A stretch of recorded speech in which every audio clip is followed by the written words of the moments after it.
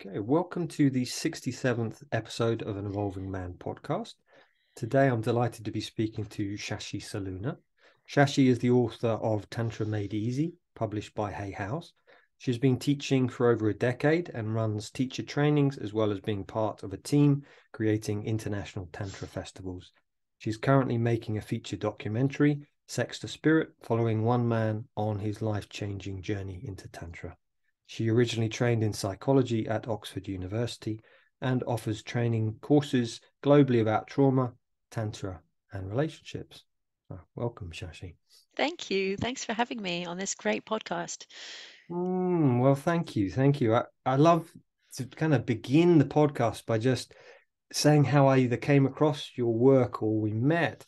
And it's kind of an interesting one. It was 2007, and it was an Andrew Fretwell workshop about Chine Zhang. And my mother had said, "Do you want to come on this workshop?" I'm like, "Well, go on then." And it was mostly women. I think there was one other man and myself. And you came, I think, on the Sunday. Yeah. And Well, I off. mean, it's a long time ago. I'm like, yes, it was Sunday. Sunday. It's like 15 years ago. Yeah. So our paths have crossed a few times via email over the years and synchronicities. And so I was like, "Oh, I'd love to speak to you." So thank you so Ah, much for joining me today. my pleasure. So, how I love to begin the podcast is I'd love for you to share a little bit about your journey. What got you into the work you now do? Yeah, I'm going to start where I don't normally start because of your podcast and say that perhaps it started with my schooling because I live here in the home counties. And I also grew up in this world of British boarding school culture. I went to a day school for most, a girls' day school for most of my schooling, which thank God so I did have parental connection. But all the boys I dated were from, you know, these sort of posh boarding schools in this area around Berkshire. And then in sixth form, I didn't want to be at home because my sister was going to university. So I opted to go to a boys' boarding school where they took girls in the sixth form. And I sometimes say to friends, well, I got interested in Tantra because I'm recovering from the British boarding school system. Um, but joking aside, it was our time of sexual exploration, and suddenly here we are. I mean, what a ludicrous system. There are like 500 boys in the school, and suddenly 40 girls get kind of plonked in the middle with our long hair and long skirts and, like strutting around. And the boys didn't know what to do with us. And I actually formed some very deep friendships and talked a lot with boys about their experiences there and realized how fucked up sexuality is in Britain, but especially in this kind of Mm. upper class world, which, as we know, is a lot of our future leader or our leaders now started in this system. So I got actually while I was at school, when I was 17, I started in my biology I did a project on the difference between the genders. And I started to get into evolutionary biology Mm. and also feminist biology. I had a really good tutor who really sort of pressed me to explore biology in very unusual ways. And he was also an Oxford graduate, and he sort of got me to go into Oxford. And so by the time I was applying, I knew, well, I'm interested in psychology, but it started with gender. It started with gender and sexuality as topics that I was curious about and trying to understand. And so I think it's no wonder that I ended up um, for the rest of my life. Well, I had a little period where I was just kind of, I was, I left Oxford and I'd studied psychology of Buddhism and Buddhist chanting and consciousness, and I was all into meditation and all these things. And so for a while, I had had such unfulfilling sexual experiences, of course, because of the world we were in being so repressed. It was just this Mm. thing I waited to be over with. I had no pleasure in it, and I really didn't get sex at all. So I got more interested in spirituality. I was having more interesting experiences there. And so I was kind of like, by the age of 20 or 21, I was kind of done with sex, celibate and Buddhist, and traveling around India and just sitting with enlightened masters. And I was more interested in transmissions of truth than in dating and relating. But then I fell in love, which always, knocks everything sideways, doesn't it? I Mm. fell in love with someone in enlightenment. Like I had a moment of satori sitting with a guru, and so did this man. And we had like 2 days of not being able to speak, of just seeing truth together, of being in this profound satori. And so I started a relationship from a place of incredible awakening. And then we discovered we could argue about the washing up. And so it's like, wow, we know we are God and you are God and we're all divine, but like we can argue about the washing up. So I sort of kind of went backwards. Many people are like in relating and then trying to find spirituality. I went for the highest level of spirituality and then got pulled back into the human level, and have been trying to integrate, learning about integrating the our spiritual self with our human self. And then of course that led me into trauma, because that's so much trauma there, and that our trauma is essentially the blockage between us and living our highest potential and living our love. So that's a bit about my journey. I dedicated my whole life to it. I left. I was meant to do a PhD at Cambridge, and I had a gap year, and I'm still on it. 25 years later or something. Wow. So I've lived a very unconventional life. Mostly 20 years living in Thailand, 5 in India, a few in Bali. Now I'm in Costa Rica. I'm just unconventional. Beautiful, beautiful. What an amazing journey. Well, Yeah. thank you. And I was very blessed to speak to Shahid, your partner, um, Yeah. month, 6 weeks ago. So I kind of heard some of your travels and, where you'd been teaching. You were in Mexico, was that? We were. Yes, I think, yes, 6 weeks ago we were in Mexico. Right. Wow. Wow. So I'd love for you to describe a little bit, just so for people who don't know what Tantra is, because I think in the West there is um, this idea that Tantra equals sex. I'd love Yeah. to share it. What is Tantra, please? Yeah, so what Tantra actually is about weaving, it's about seeing reality through as a oneness that is experiencing itself through polarity. So, oneness, God, the divine, whatever we want to call it, is this sort of intangible thing that many religions are interested in. But Tantra and Taoism actually are interested in how we experience life as humans, and that is seen as polarity. And so the big polarity, the foundational polarity in Tantra is consciousness and energy, Mm, or the part of us that is witnessing life, mm, and the part of us that feels life or is experiencing life. And they're seen as masculine and feminine, but it's not about men and women. I mean, it can be, but it's like our own masculine and our own feminine, if you like. And there's this concept of divine union, which is whenever we have a sense of split, there's a feeling of disharmony, and it can lead to all kinds of unhappiness, sickness, depression, whatever.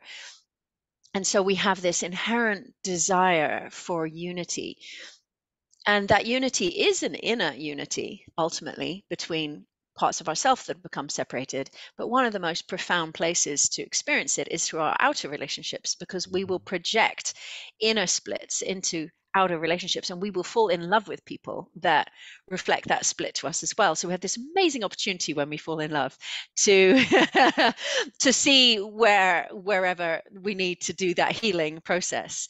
And with the right tools and understanding, we can use our intimate relationships to create divine union. Where does sex fit in? Well, sex can be a physical experience of divine union. So we use consciousness and energy in the physical act in many ways in Tantra. You might be, like, for example, a man might be watching and his woman might be dancing. So she's expressing Shakti or energy, and he's expressing Shiva or consciousness. And in that act, which we do in a conscious way, not like a strip club where it's like, mm, all about consumerism and it's unconscious and whatever, but in a conscious way, then we are activating polarity in order to come together. So I might dance, my partner might watch, and then we come together with that polarity and make love, and we bring opposites together, and then we both have a direct experience of unity consciousness or God consciousness to help us remember our true nature and who we really are. So it is, and it doesn't have to be sex, but of course, it's one of the most interesting ways to play with polarity. Um, But in the Vigyang of Tantra, for example, which is an ancient tantric text, there are meditations like whilst eating food, become the taste of the food. So Mm. it could be sex, but it could be eating a strawberry with full consciousness and merging with the flavor and being so total in our experience, our sensual experience of life, that we in that moment enter into the eternal and remember who we are. Mm. Beautiful. Thank you. Thank you. Mm. So yeah, it reminds me of there was I don't know if you know a lady called Kavita Ray. Yes. Yeah. So because I live in Hebden, I meet lots of people like this, and I remember listening to her speak, and she was saying about tantra. If it was a meter long piece of rope, then sex would just be the 1 centimeter part or something like that. And I was like, oh, I get that. Yeah. I mean, it would be possible. It is possible. I run women's groups for 5 weeks. We're just women together. Mm, We are working with sexual energy. And, in Taoism, there were Taoist monks who were celibate, essentially, but not celibate repressing, which is what we get in our more, like in the Christian or other Western systems.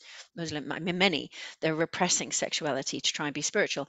But the Taoist monks and the Tibetan Buddhists, for that matter, were moving their sexual energy, mm, even sometimes into fantasy, but it was usually like a god and a goddess or whatever. But they were using that sexual energy internally to do this inner alchemy work. So not repressing. And so this is a very huge difference, is desire can lead us astray if we separate it from consciousness, and then we just become hedonistic, and then you get into addiction or whatever. But if you repress desire, it's like trying to push a beach ball under the water. It's just going to explode out sideways. It's going to come back with full force. So we need to learn how to deal with desire. Demonizing it doesn't help. Making it conscious and embodying it is the key, because desire is a projection, and like we see a beautiful man or beautiful woman, whatever, and we project our desire outwards, and then we lust after that thing. If in that moment of desire we go into our own body, oh, I'm noticing like a warmth in my groin, I'm feeling bubbles in my belly, I'm feeling expansion in my heart, we embody it, we come back to ourself, and that's where the healing and transformation happens. And then it doesn't matter whether you end up with that person or not.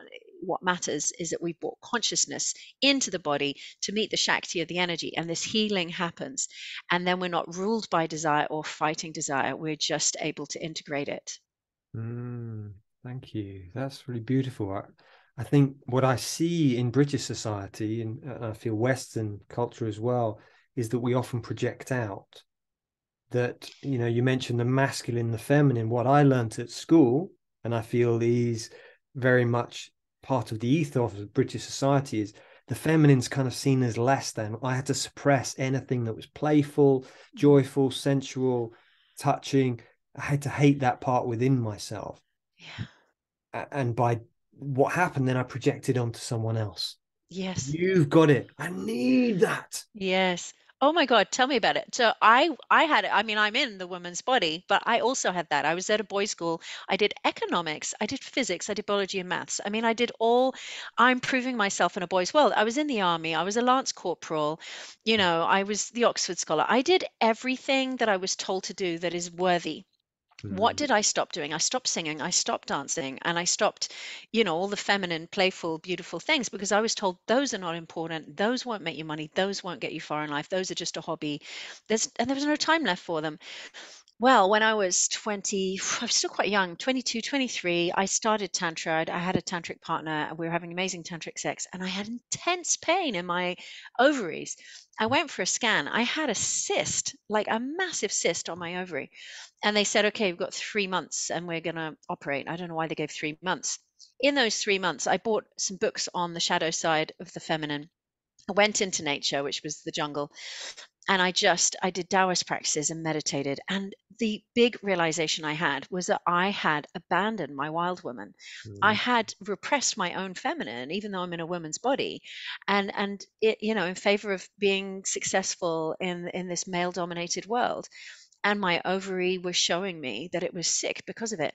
So that night that I had the realization, I invited her. I also read some mythology about Queen Inanna having to abandon Lilith, her wild woman. Mm. in order to get a throne in the kingdom of patriarchy, because she was a queen before that in a matriarchal world. And they said, well, now patriarchy's coming. If you want a throne, you can have it, but your wild woman has to go.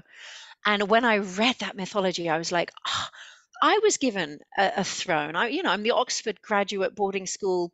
I'm the star pupil in that patriarchal world at the expense of my femininity. That was what the price I had to pay. And when I realized that, I wept for that loss, and I invited her back in my body. The next morning, I had so much pain. I bent my knees, all this blood came out, and I knew the cyst had left my body. I just knew it was gone because it was there because of the repression.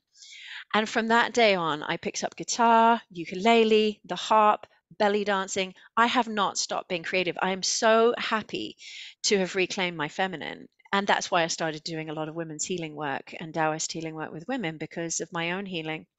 So I really resonate. I mean, I realize it has a different impact on a man because you repress it and then have to look for it outwardly. But then for me as a woman in that system, I repress it and then I don't have a femininity to bring to my partnerships. I have like economics, and physics. It's not really needed by a man.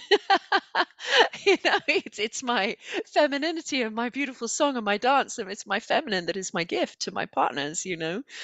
And so it was a huge part of my healing to do that reclamation of the feminine. And as you heard Shahid say, he works a lot with men reclaiming their inner feminine as well. So all of us have suffered in this patriarchal system, in whatever bodies we're in. We've all suffered, and there's, as you say, hatred towards the part of life that makes life worth living. Mm. They often say the masculine makes it work, but the feminine makes it worth it. Mm. And it's like our masculine side, our ability to make spreadsheets and organize things and whatever, we can get goal orientated. But what's all that money in business for, if not for being in beautiful nature, listening to amazing music, making love to a beloved? All the feminine is what makes it worth it. And so the hatred and rejection of the feminine is at great detriment to everybody. Mm. Yeah, yeah, thank you. Yeah, I really resonate with that. The part of life that makes life worth living. Yeah, I think part of my healing journey, and when I had my breakdown, I was living in the monastery. I worked with a Jungian analyst, and she got me to start painting. I was just painting black and white Chinese calligraphy because my mother's a Chinese brush painter. And after about 6 months, my therapist said, "What about some color, Piers?" I'm like, "No, I haven't perfected black and white yet." It's just no, a bit of color. And so that began my journey, and I started to create. I mean, Oh, I have this. These are some of oh, wow. my paintings. I have an attic Amazing. full, and that was part of my way through healing, was Oh, to drop into feeling, into grief, and to really feel the pain. exactly. Grief is the doorway to love, and especially us Brits, not crying, stiff upper lip, just this kind of bravado and strength that we're taught to have is so detrimental to our well-being, because it's only when you've grieved that you know love, and trying to hold it all together is the worst thing we could be doing. It's the Mm-hmm. absolute worst thing we could be doing. It's something I love about Tantra. It has a lot of emotional work in it, which is seen as a kind of Shakti thing, to feel emotions. And it's just got this simple thing of like, feel it in your body, express it. Don't get too attached to the story or fixing it. Just keep letting it through.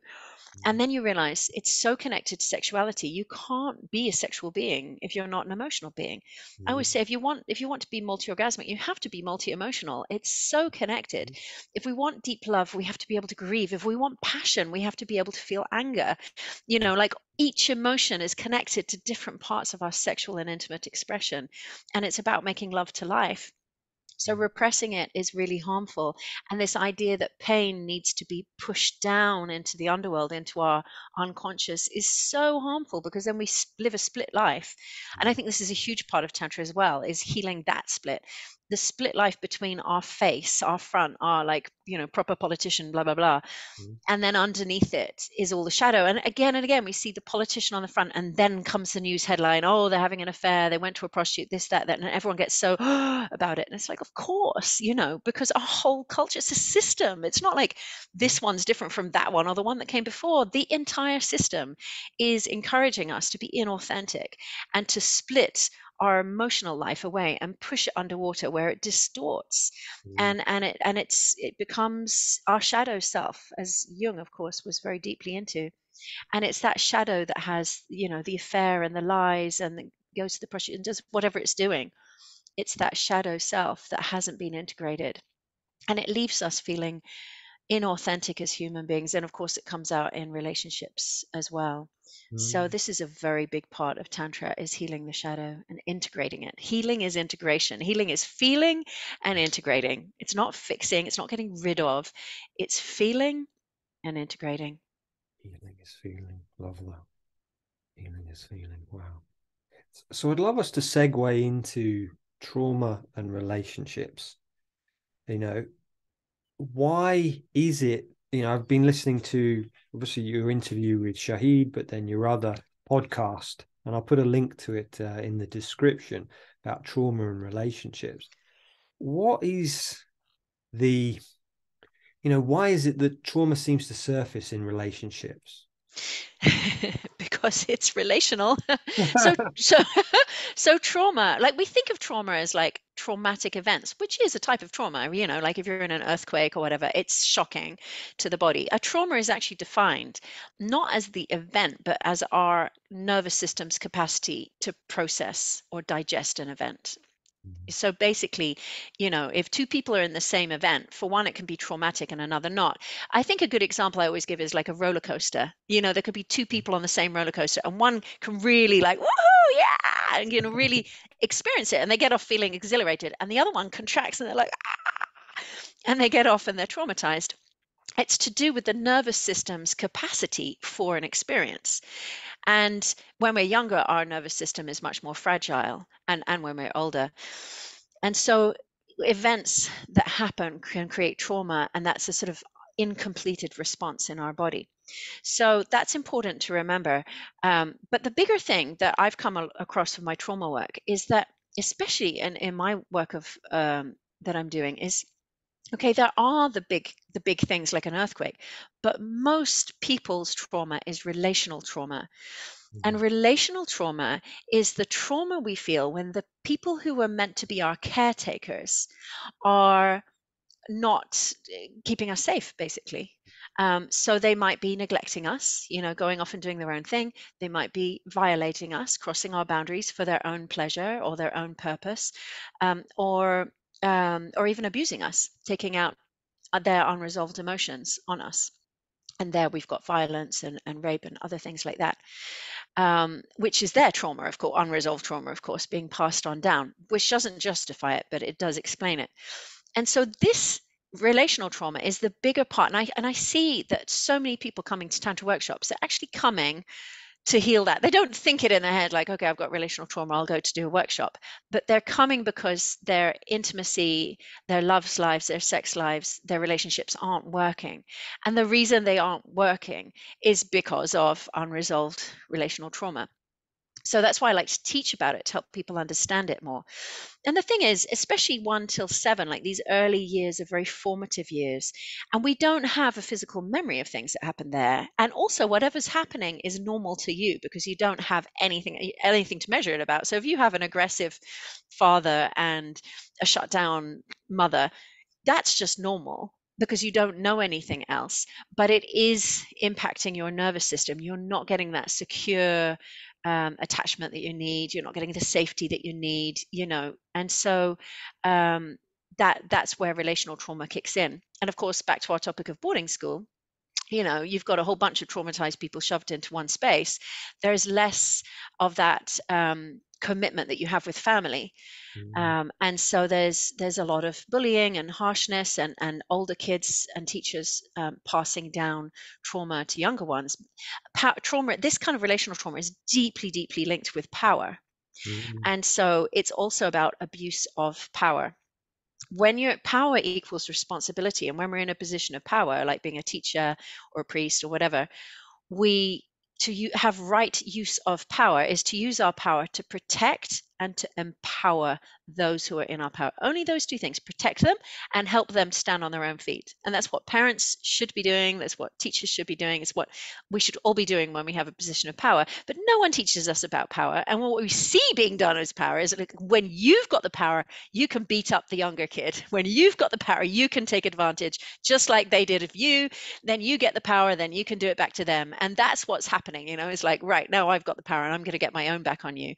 And we see this misuse of power again and again and again, sadly, because power can be the most beautiful thing. We need it. We do need to have powerful parents looking after children, and powerful teachers and powerful guides. But unfortunately, we have such a misuse of power. So I'd say almost everybody has um, relational trauma. It's just a matter of degree. If you had parents who tried their best, then there's less trauma going on, but there's bound to be in places. And then, of course, there are very severe examples, like we see working with horrific cults and things like that, children who are raised in very traumatic environments. So this trauma, I think, which I call relational trauma, sometimes it's called complex PTSD. It has different names. Relational trauma, I think, is the one that's just the simplest and explains it. This, I think, is a bigger one. In a way, when you've been in an earthquake, you've been in an earthquake, and then you can go and get psychological help for it. If you've been with dysfunctional parents or bullying in school, you often don't even remember it, or it was normalized. And so you don't even realize there's a problem, and you're just going through issues in relationship and you don't even know why. And it's because of relational trauma. And that's why I like to really speak about it and bring it in consciously, so that we can start to heal from the past and recreate a better future. Thank you for bringing this to light. Yeah, I interviewed about a month ago a psychiatrist who wrote this book here, and she talks about that, relational trauma. It's not me. Annabelle Gonzalez, she says, that very similar. If it's an earthquake, yeah, we know that, but relational trauma, it's, much more complex, and so It many of us is. have it. It is. We don't even realize, and so that's why I like to make it conscious, and there are lots of models that we can use. I think I love neo tantra, which I didn't really express as classical tantra with old practices or whatever, but neo tantra, which is basically modern tantra, is a fusion of the more spiritual practices, working with sexual energy sublimation and meditations and so on, fused with psychotherapy. Mm. And Osho really started that trend. And I think this is such a beautiful blend to have the human and the spiritual, the psychotherapy and the spiritual guidance, so that we have both. So we're not bypassing our trauma and just being spiritual people, wearing white and whatever, and saying namaste to our beloved, but also that we have the tools to hold space for each other. And if partners can learn to do that, this is so valuable, because our traumas are going to show up in our most intimate relationships because they're relational trauma, right? Yeah, I get reached out to people.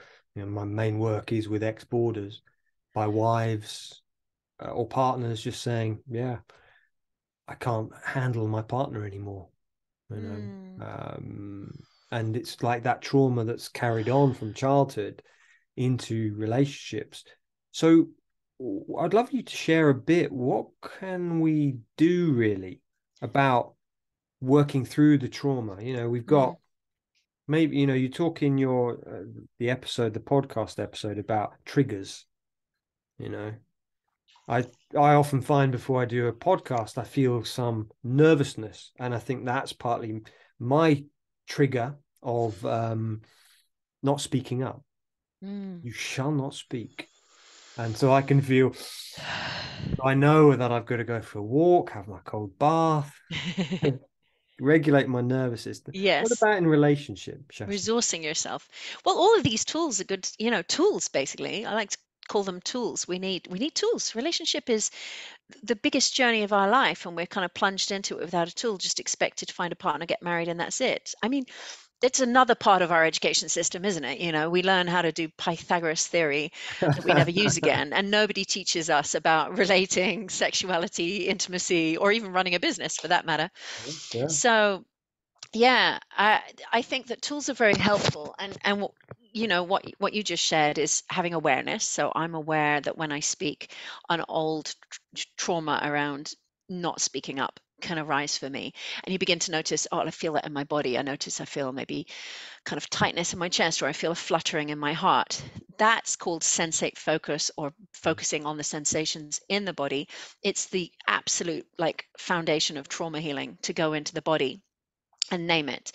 Um, so that's really helpful. You can do it alone or with someone else. You know, you can say to your partner, I'm noticing I've got this heat rising in my chest. I'm noticing that my hands are coming into fists. I'm noticing I feel charged. I notice I feel like running out of the room. And that I am noticing that is our Shiva and our Shakti, our consciousness, Shiva, noticing our Shakti, our emotions, instead of being ruled by them and just like charging off out of the room, or hurling out a load of abuse to our partner. We become lucid. We're bringing consciousness to that trigger, and we're saying, I'm noticing that. It's helpful. Sometimes, of course, there's some story, and so there are communication tools like nonviolent communication, where we can say, when you don't wash up, I notice, or, you know, you wouldn't get that triggered about that. When you're late for dinner and you don't call me, and I've been cooking all evening for you, and you don't show up, I feel, you know. So it's helpful to have some kind of communication tool.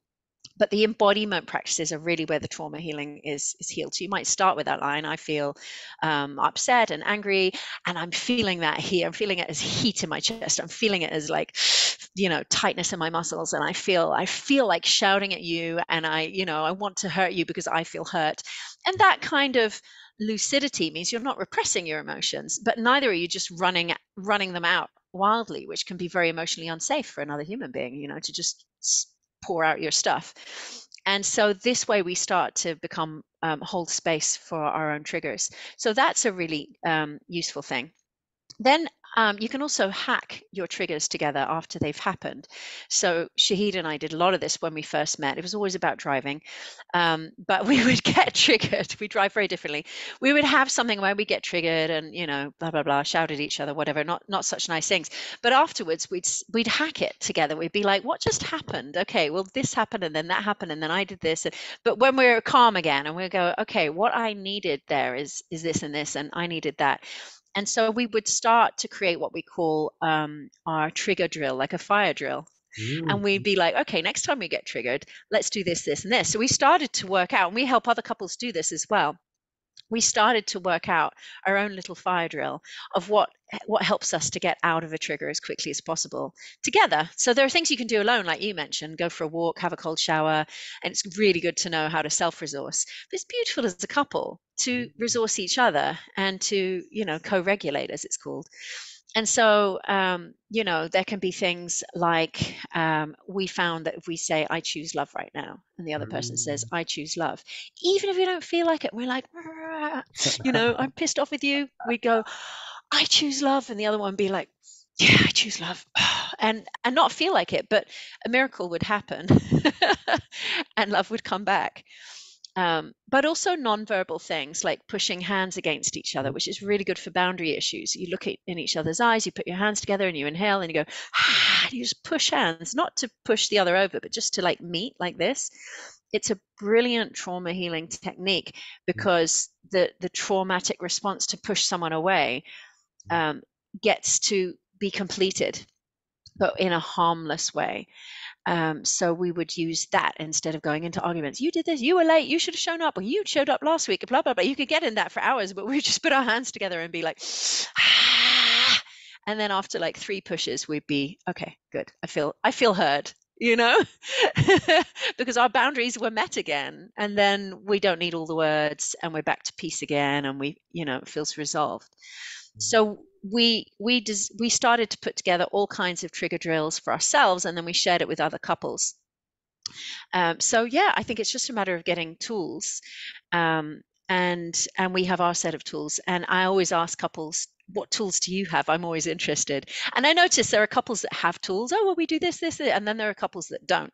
There are couples who just like go into conflict and escalation and triggering, and they live it takes so much longer. They live in this big, emotionally unsafe environment, that's exhausting, a lot of processing, and there's love there too, and that's what keeps people in it. But it's like we don't have to have that amount of mess to have love and companionship. We can begin to heal it, and it becomes less and less. We noticed we got less triggered, we'd preempt things, we'd know when they were coming, we'd laugh about them more, or they just wouldn't happen, or we'd just get out of them very fast. So it's like efficiency, and building trust is part of that. It's like, actually, when I first met Shahid, I had my room broken into in Thailand by a very aggressive. Yeah. Right, yeah, and he like smashed everything up. And then when I was back with Shahid, when he came close to me, my body would get triggered, and we did the pushing hands thing. I said to him, I'm getting triggered. In the moment, I can't see the difference between you and that man. So you look like the enemy. And that's what happens with trauma. There's a merging, because the hippocampus, that memory part of the brain is distorted in the amygdala. And so you literally can't tell the difference. And that's another relational trauma thing. If you had an aggressive father or mother or whatever, or teacher, and then your partner triggers that old part of you, you see them as the enemy, even though it's the person that's loving you. And we can't undo that. It's physiological in the brain, but we can get out of it quicker. And so that's understanding how the brain works, using reassuring words, reminding people you're not the enemy, pushing hands, all these kind of things that can help us. Thank you. Beautiful. Yeah. So many amazing things you're sharing there. I think the push hands method, when you mentioned in the podcast I listened to about what happened to you in Thailand, and then how it cleared very quickly just by putting your boundaries down. Yeah, it could have gone on for ages, and I might have made all men into the enemy, and all men are unsafe, and got triggered by man after man, even if I'd, broken up that relationship. And that's the problem, is that you can leave that relationship, but the trauma is going to keep showing up because the trauma is in us. And so what we need is a partner that's like, hey, let's work through this trauma healing together. Why don't we have a relationship where we choose to build trust and heal trauma together as part of our theme? And that's a beautiful journey to go on with another human being.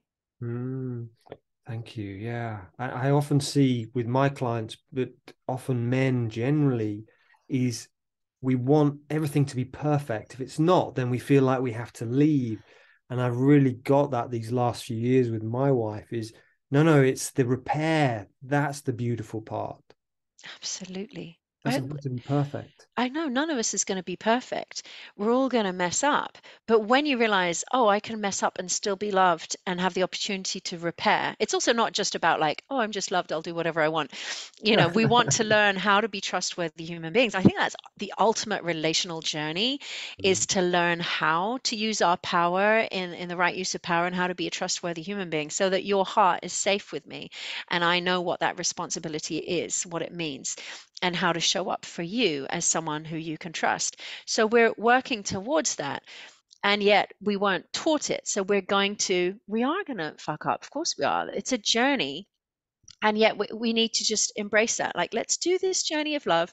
We are going to fuck up. We're not going to intend to do that. We need to remind each other as well. Like, I don't ever want to hurt you.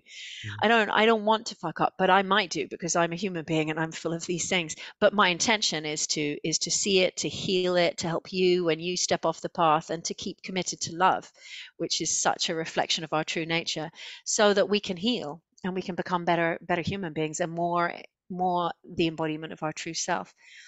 And so this idea of like showing up to relationship like ready and perfect is such a hard burden for people. Why would you put that on your shoulders? It's too hard to live up to. But I think you're right, our system has that. I'm a singer, like I sing a lot, as I said, but I grew up very musical, but our world was like, you have to be grade A, you have to be perfect, you have to be professional, you have to be a performer. So much pressure around that. It's not even fun anymore. And it's so competitive. And I just gave it up, when I was like 17 because it was so stressful. Mhm. And then after this cyst thing happened, I took up guitar and I love singing. I sing almost every day of my life. But I then found kirtans and heart songs and Mm, song circles. And it was mm, like, mm, great. It doesn't matter if you sing off tune. It's not about performing. It's not about getting it right. You can get it wrong. You can get the words wrong. It's about opening your heart and your throat and just having a good old sing with other people.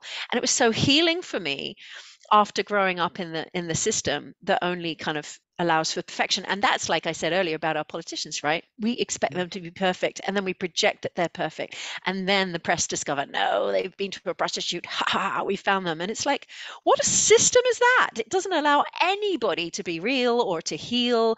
You're trying desperately to hide your shadows and hope no one ever finds out and keep it all under wraps. What an exhaustion is that? And Tantra says, come and be real.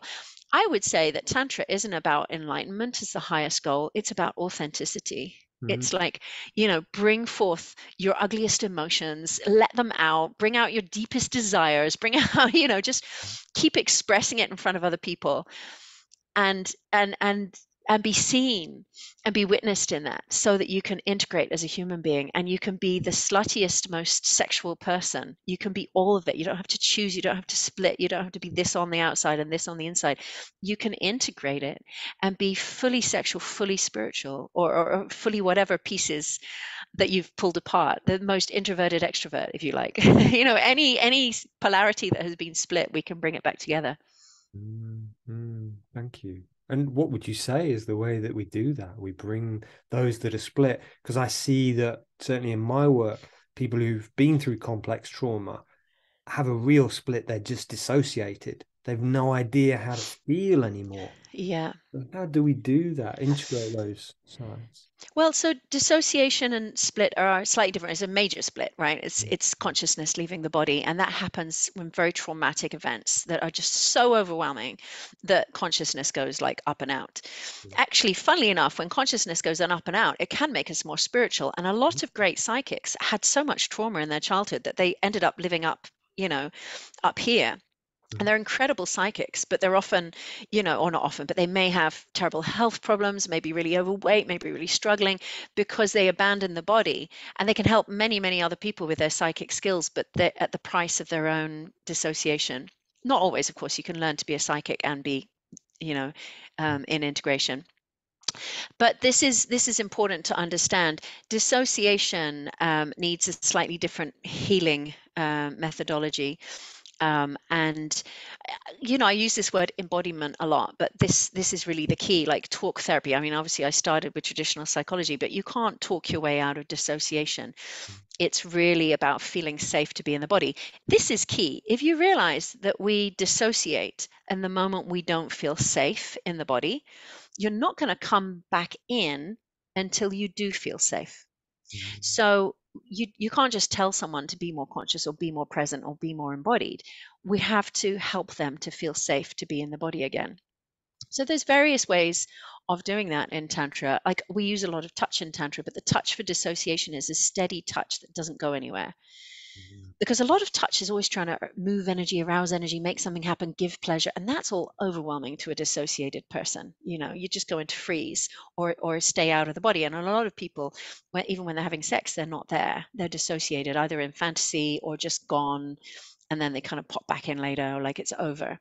So, that's the first thing we always want to heal in Tantra is dissociation. And for that, we need to feel safe in this physical body again. So, like I have a practice where one person's lying down, the other one would just touch the feet and hold them without moving, and then say, "What's here now?" And the one lying down will say, "Well, I'm noticing warmth of your hands. I'm noticing." Just simple practice, but it's literally reassociating your consciousness into your body, and then we can move. And eventually, we move to very more vulnerable areas, like having a hand over the genitals. Again, no, like with clothes on, no stimulation, no touch, but just a hand cupped there. We're so used to people always moving on our genitals, trying to like activate them and make something happen, that to have a hand cupped over your genitals that's not trying to get anything or do anything, that's just deeply present with you, that's feeling you, and that's inviting you to feel what you're feeling, that reassociates your consciousness into a place that can be very, very scary for so many. For men, it would be more, of course, the anus. For women, the vagina, the entrances into our inner world, our Mhm. inner body. They're extremely vulnerable. They're often violated. And then we continue to just force our way in there as adults because that's what we're taught sex is. So it was just like, how do we get it open? Have we got enough lube? And and we go. That's not going to help heal anything. Mhm. It's a psychological thing. It's a safety matter. We need to put our hand over someone's anus or over their vagina or over whatever, even over the lingam as well. Just hold it and say, what are you noticing here? And let them breathe, let them sound, let them safely come back in and reassure them, I don't want anything from you. Nothing's going to happen.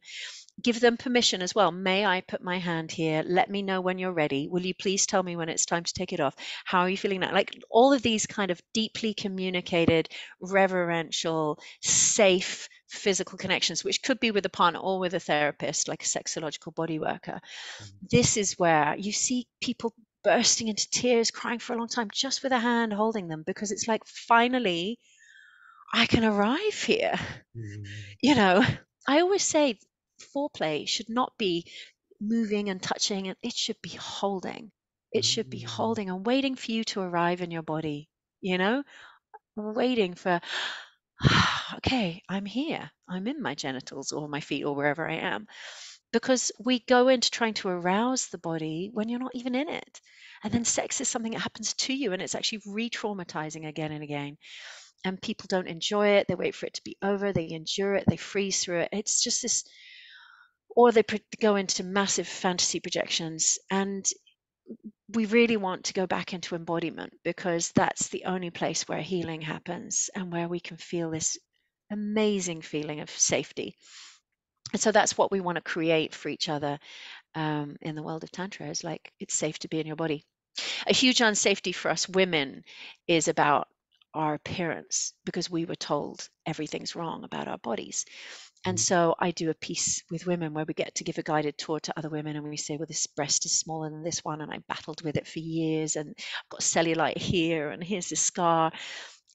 And to tenderly reveal our shadows in the presence of love instead of in the presence of judgment, and to be seen in that. And then afterwards, that woman lies down, and the other women say, these are the breasts of the goddess. This is the belly of the goddess. This is the scar of the goddess. And they touch each body part. And it's so like to reveal our shadows and then have love poured in is just one of the most ultimate healing methods that we can have. And so a lot of different tantric exercises are just variations of this, of being able to feel safe, to be express something vulnerable and to be loved in that vulnerability. And then healing happens. Mm. Wow, sounds very powerful, very beautiful. Can imagine your 5-week courses having lots of exercises like that. Yeah. Wow, And wow. it's beautiful on that course because it's just women together. And so there's this pressure taken off Mm. sexually. And it's like, oh, finally we can just explore. I think this needed to happen in schools, that boys were trained in their sexuality and girls were I mean, now they're getting rid of gender, but in the older, like it would have been helpful to be taught like these are breasts, and discover for yourself how to touch them. The first time our breasts were touched were like 14, 15-year-old boys who were just like grabbing them, and then we got the feeling, oh, that's how they're meant to be touched. And then I teach women breast massage. Sometimes they're even in their 50s or 60s and they're starting to massage, and I say, just feel what's pleasurable, and they start crying. They're like, oh my God, I love it really soft, or I never knew that. I always let other people do things, and I never found out what I liked. And now I'm past menopause and I'm just discovering what pleasure means. It's never too late though. I've had a woman in her 70s come on my training, and it's never too late. I just wish it was earlier for everyone. Yeah, and I think coming back to schooling, I do think, these types of things should be taught at school, like Absolutely. sexuality, relationships, and just basic things. I know. I've thought actually of offering to do a general studies talk at my old school. I've thought about it because we used to have quite interesting people, ex-students coming in and giving talks, and I thought maybe I could go in and do one. But then I thought, also the schooling system is so closed-minded, Mhm. and they would probably go, oh, tantra, that's some sexual thing and ban it and keep it, keep everyone with just this biology textbook, and then they're secretly watching porn as their teacher. And that's the whole shadow light thing, right? The light side goes, here's a biology book and here's how fertility works in an egg and a sperm, which means nothing to like 14-year-old, 15-year-old body. That's what you get. Or here are all the STIs you might get when you have sex. And that's it. No one teaches you about pleasure, intimacy, vulnerability, how to make yourself safe, any of that. And then meanwhile, you're longing for that. And the only thing you've got is porn, which is created in the shadow by the shadow. It's a full shadow realm. I mean, there might be a couple of people making enlightened porn. I've heard there are, but the majority of it is created by shadow for shadow. That's why it's full of, really dark stuff. And what a place to go and learn from the darkness, to go and learn from the shadow realm, and then try to bring that into sexual intimacy. It's I think there was hardly anything available when I was young. It was a few magazines or whatever, but now I can't even imagine what the younger generations are going through. And I really feel for them. I Yeah. really feel for them. Yeah. And so we do need a better education system Mm. that really nourishes the human being, and that includes, I think one of the biggest things is vulnerability. Like when I've been asked what was missing from your early sex education, we were so taught not to be vulnerable. Everyone strutted around pretending they'd done everything. When we were like 14 or 15, everyone was like, yeah, I've done that. Oh, yeah, I've done level 1, level 2, whatever. There were these levels of intimacy, and everyone pretended they knew everything, and nobody knew anything. Yeah. you know That's and there right. was nowhere where you could go and say, I'm kind of scared about sex, or I actually don't know about it, or there was nowhere to be vulnerable. And instead we all had this awful facade of pretense. And I think that's the biggest sadness I have about that age, was you know not feeling safe to be vulnerable. Thank you. It's something I'm a scout leader. I'm trying to bring vulnerability in with the teenagers. Like, but I can only do it really with the leaders to model it, and I'm trying to explain to them the importance of it and why to do it. Great. Because if we can acknowledge, I feel fear, they will Yes, be able to do it as well. exactly. And it keeps coming up in different podcasts I've done. I interviewed a director of a movie called The Work, which is it's a beautiful movie. It's off in Folsom Prison. It's basically a group of men's, um, you know, convicts who do a men's weekend for 4 days where they're connecting with their emotions. Lots of tears, and Wow. it's you'll be in tears just watching the trailer. I'll send a link to you after. Yes, do. And he was saying that vulnerability is our superpower. He was Oh, talking to one of the abs- other absolutely. convicts. When I was talking about power earlier, it's been a huge topic that I've studied, power.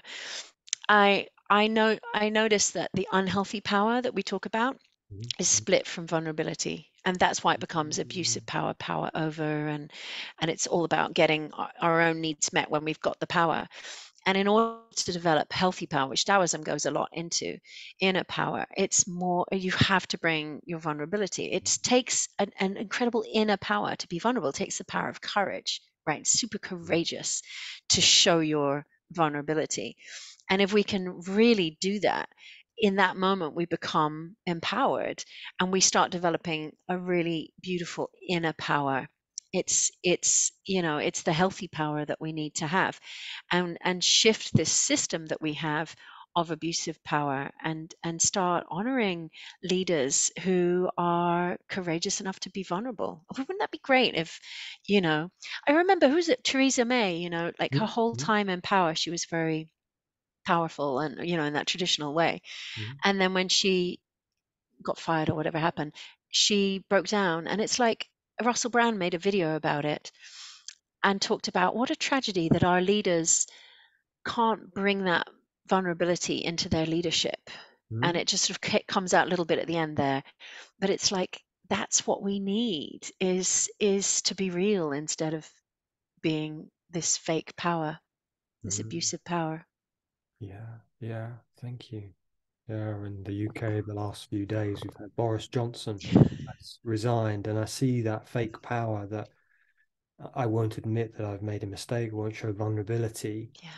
And then, but then we know where he probably learned that from his parents, from the Exactly. boarding school education.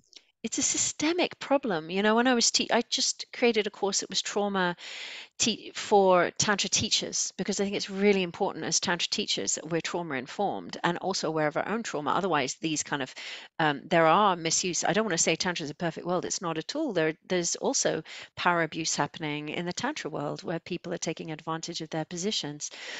Um, and that's something that I think is so important to see. It's a systemic problem, and we need to change the systems. We can't just point out this guru messed up or this politician. It's very much like, what's wrong with our system? Our system does not allow politicians to be vulnerable. Our system doesn't have enough, it's too hierarchical. It doesn't have enough circling. It doesn't have enough feedback in it. We don't honor the vulnerability that goes with the power. There's just so much in our system that that actually creates a traumatic world and prevents trauma healing. And what is needed is safety. It needs to be safe for Boris Johnson to be vulnerable. It needs to be safe for Theresa May. It needs to be safe for all of these people to be vulnerable. Maybe not in total public space, but somewhere, somewhere. We need to be able to be really vulnerable and not have to hide that part of ourself and hope no one ever finds it. Yeah. Thank you. So, what other things have I got questions? So I think one of the other ones, when I was listening to your the podcast, you mentioned about, what if we've had a trauma but we don't remember it? What do we do then? What happened? Because some of us go, I hear this a lot from the wives saying they won't do any work, or they deny they've had any problems. But so what do we do in relationship if either we don't remember it or we're in denial? There's a big difference between not remembering trauma and denying that we have it. Because if we're in total denial, then there is more of a problem, because then we're going to project and say, well, all the relationship problems are your fault, or you're just the wrong person, or, come up with all kinds of excuses. I don't need help and whatever. So unfortunately, the first step is to kind of move through denial. And that's a kind of waking up process. And the difficult thing in relationships is, often it is the woman who's doing more psychological work and starts to see in her partner. And how to bring that. Of course, if you tell someone, oh, you're traumatized and fucked up, it's not very helpful. We need to come with a lot of compassion and gently suggest, I'm wondering if you always felt safe with your emotions. I'm wondering if it feels unsafe for you to cry as a man, to be curious about the other person's experience and open a space for dialogue. And then, of course, there's things like watching things together, like Gabriel Mate's made a documentary, and, there's lots more. There's also a great one that just came out by Matt Kahn on healing with love. There are some great documentaries, and I think this is a good way to start a conversation, is to watch or listen to podcasts like this, to watch and listen to things and then have a conversation afterwards, to open up the conversation. But you're right, it usually won't be like, suddenly it won't be like, oh yeah, I was abused at school. That's not what pops up. It would more be like, gosh, I notice that I freeze during sex, and Shashi was talking about that. Oh, I notice that I really go into fantasy and I'm not really in the body. Maybe there is something about that. That's we generally are more likely to see the symptoms than remember the cause. And so with the denial, we just project our symptoms, make it someone else's fault. With awakening, we start to realize, wait, these are my symptoms, and I wonder how I can heal them. At that point, there's a chance to do some work. At the point where we own that there are some symptoms, which doesn't have to be full of blame. It's just like, oh gosh, yeah, I'm really into fantasy, and maybe there is a way to be more in my body. Let's be curious about that. but then the next step is, how do we heal it? You don't ever, so originally in psychology, we talk therapy, we thought we have to be able to talk through our problems, so there's this Freudian, what was your relationship with your mother like?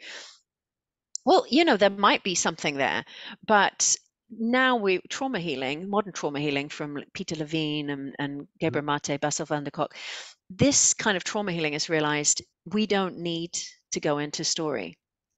In fact, it can actually distract us or keep us attached to our own trauma. It's only helpful if you're having an emotional release. So if you tell your story and then you start crying, great. Then tell your story and then then some point the words drop and you just have a good cry, or you get angry and you beat a pillow. Great, then you're moving energy. But we don't need to remember where trauma came from, because as Bessel van der Kolk said, the body keeps the score. And what we need to do is to start recognizing how trauma shows up in the body: freezing, holding our breath, getting triggered and charged, having the impulse to run away out of the room or get in the car and drive off or slam the door. And, these are all trauma responses. These aren't parts of our personality. I mean, they appear to be part of our personality, but they're actually just trauma responses. And if we start to see them and understand them, then we can start hacking them. Like I said before, of like, oh, wow, I notice when conflict happens that my tendency is to slam the door and leave. How wonderful for a couple, even just to say that together. I notice when I get triggered, I slam the door and leave. I notice when I get triggered, I kind of freeze. And I hope that it all goes away. Great. That's already a huge level of lucidity. And that ownership is going to take away the power of the triggers. And you bring your consciousness back with just that realization. So, and I said earlier that tracking the body or sensate focus, I'm noticing that I've got heat. I'm noticing that my body's contracted and I'm freezing. I'm noticing this, I'm noticing that. This is a primary method of healing trauma. And so you don't actually need to know where it came from. Many are pre-memory. And of course, very traumatic events, especially sexual abuse, we will actually leave the body and dissociate, and we won't form a memory of it. And, there was this whole time when everyone was sort of, oh, well, let's go for hypnosis and find out. And then there's a story. Is it true? Is it not? It doesn't really matter. We don't need to get too into, is it true or is it not true? The body has its own level of truth. And if the body is having trauma response, then there's trauma in it. And we just want to know how to heal it. And then that's that. If there is a memory in a story, there may be other work that you want to do eventually, like forgiveness work and letting go or whatever. But primarily it's about healing ourselves, and that's the important part. Like, I want to live a full life and this trauma is holding me back. And, let's get this thing healed. Thank you. Thank you, Shashi. So we've been talking about an hour now. So I've got a few more questions. How are you doing time-wise? Yeah, that's good for me. I'll just top up my teacup. I'm still British, even though I lived abroad for 25 years. Although I'm drinking green instead of the tea and milk.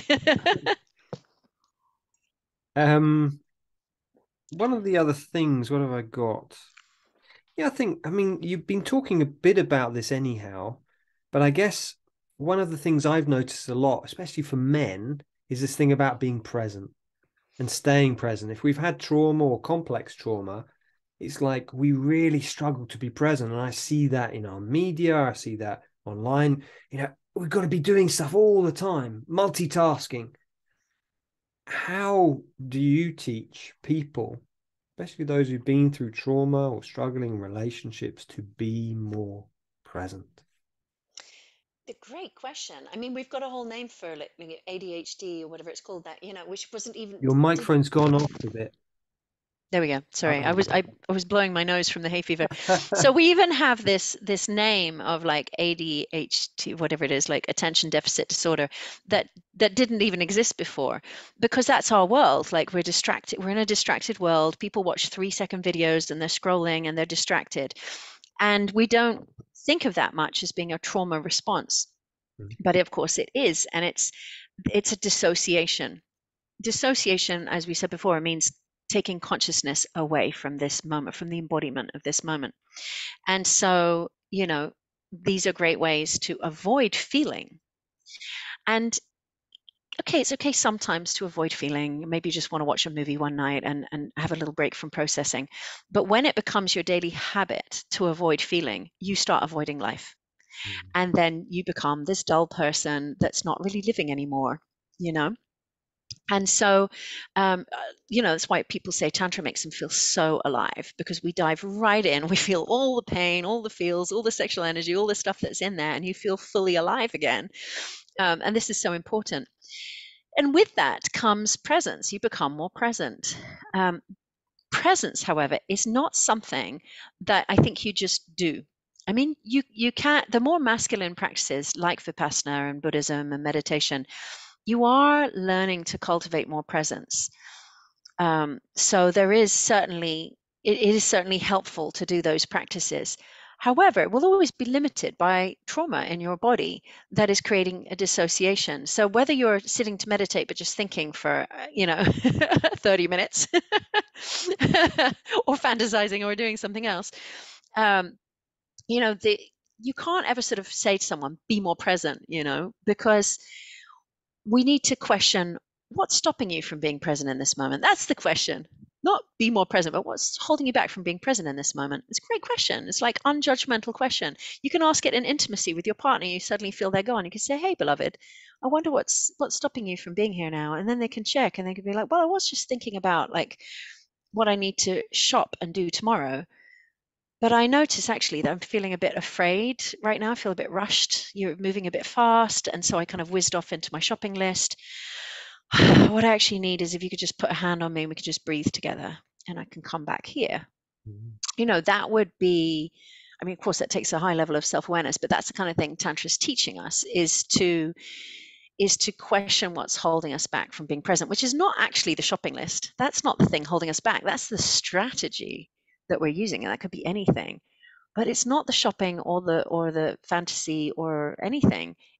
There's a reason we've gone there instead of being here. So there's something in your body. So the body is always the key to presence, because the body is always here now. Always. This touch is just this moment. So the eternal moment is only happening in this. Touch is not in the past, it's not in the future. It's right here, right now.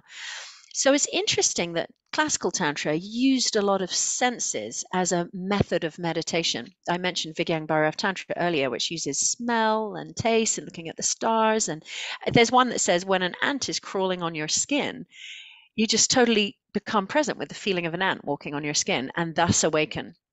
Mm-hmm. Because any sense is happening now. And so it takes you back out of dissociation and into this moment.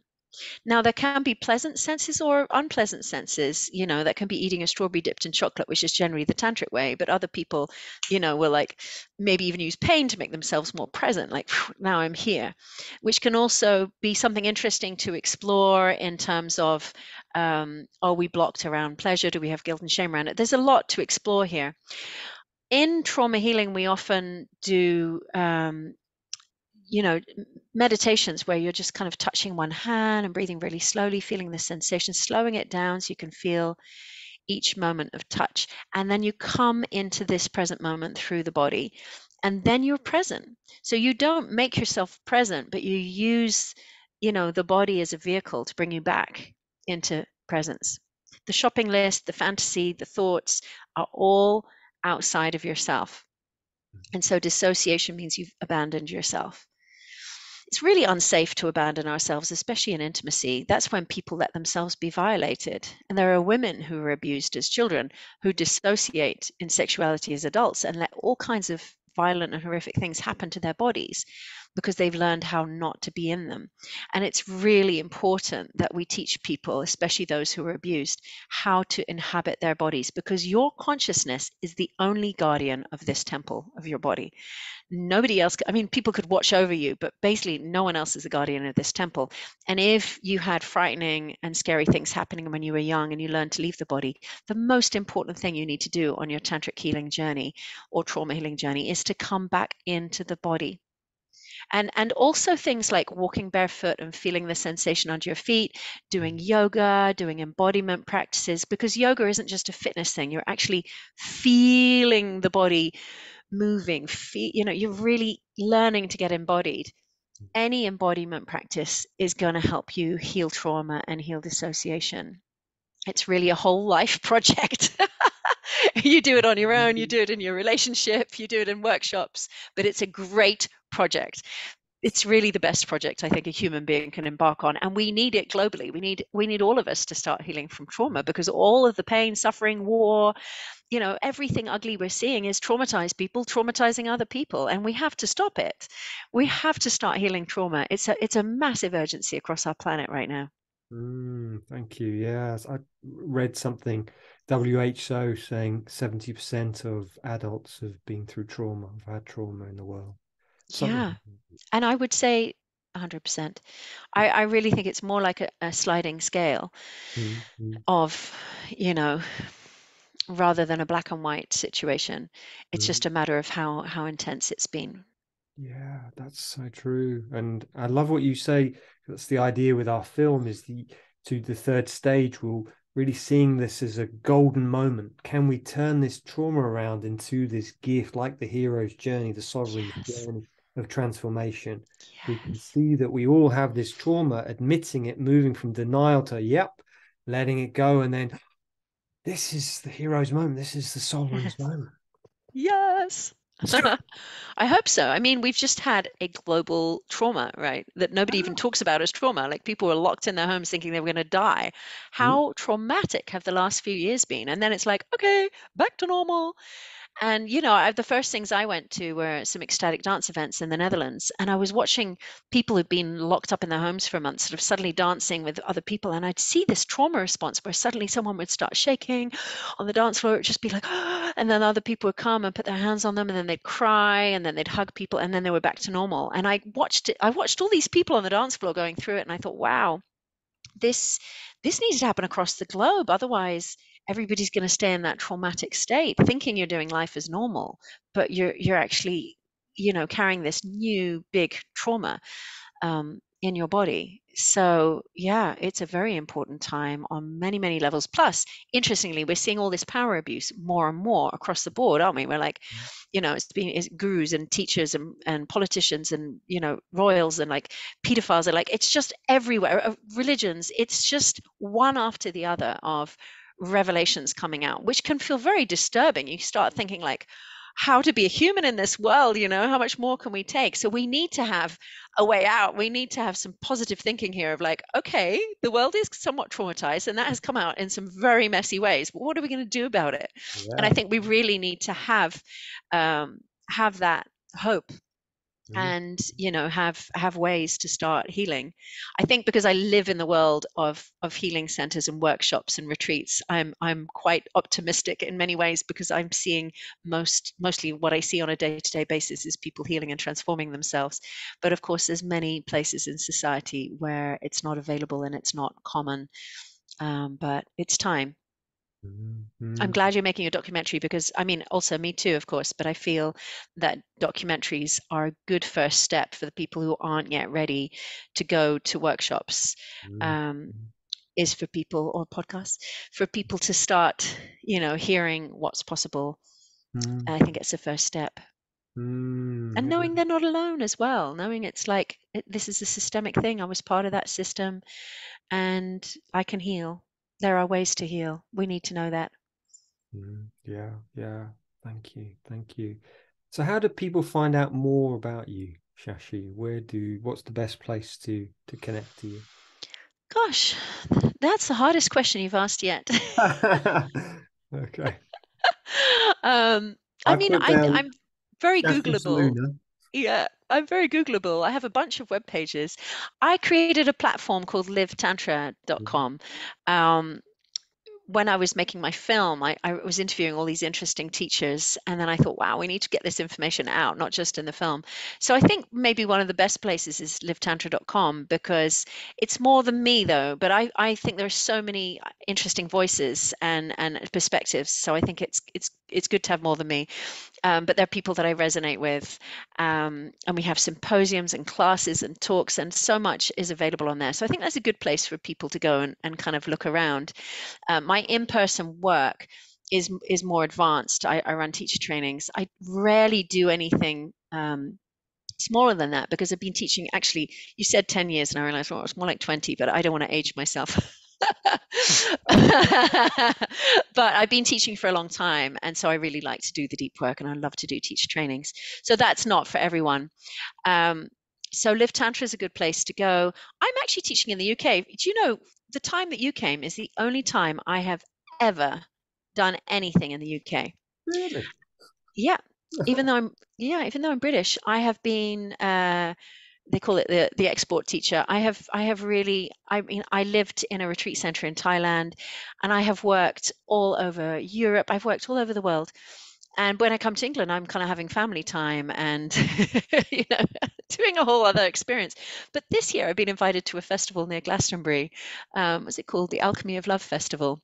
Well, I know that. And I'm very excited to kind of like come back to my motherland and teach something, because otherwise, when I'm in England, people will mostly just see me at festivals, and I don't even teach workshops. I mean, I just go and have a lot of fun, because I really value friendship, and I also don't always want to be in that role. Like I said, I've studied power a lot, and I don't always want to be in that position. I think it's very important for my well-being and for other people to experience me not in my position of power. So I'm very much out and about, as a kind of general punter in festivals, hanging out with friends, and I really value that. So yeah, so festivals I'm teaching in Ibiza. I'm not so sure I'm so good at publicizing that. Um, I'm not the best self-publicist, I think, to be honest. I do have an Instagram wall, but I notice it's full of like personal life. One of the things I learned about power is that one of the most harmful things is to get stuck in the role of power, like we see that with the royal family, with everybody, and lose our humanity. And I've seen Tantra teachers that teach 50 weeks of the year, and they're always in that position. And I notice that power tends to distort much more readily when people are never exposing their humanity and they're always in that position of power. And a lot of the gurus in the enlightenment world do that. They're always up high on wearing white or whatever. So I made a very clear decision to myself a long time ago when I noticed that I'm going to stay human. I'm going to step into that role, be fully responsible while I'm in it. Now I'm your teacher. I'm fully holding you. I'm fully here in this role, and I honor it completely. And when it's done, it's complete. And other moments, you're going to meet me and see me in my humanity. Beautiful. Beautiful. Well, please do, people who are listening, please go and visit livetantra.com or the Shashi Solluna. I'll put it in the description. Yeah, I had to put a hyphen in. I had shashisolluna.com, and it got like, it was down, it needed to be renewed, and some Japanese person bought it and put kind of weird Japanese stuff on it. So I lost that one. It was a bit of a disaster. I was off on retreat somewhere. So yeah, I don't use that one so much anymore. So I'll put that into the description, and yeah, please do reach out. But it's been a real pleasure. Thank you so much for your wisdom, the amazing work you're doing, Shashi. And it's so important. It really is. So we'll bless you. Thank you so much. I love to do interviews because I always hear different things coming out of me, and I know it's a two-way thing. And I just so appreciate that you are using your voice to be a voice, especially for our British boarding school system. When I saw that on your podcast, I thought, wow, this is so valuable, and it's really an honor to be invited on here. Oh, bless you. Okay, take care.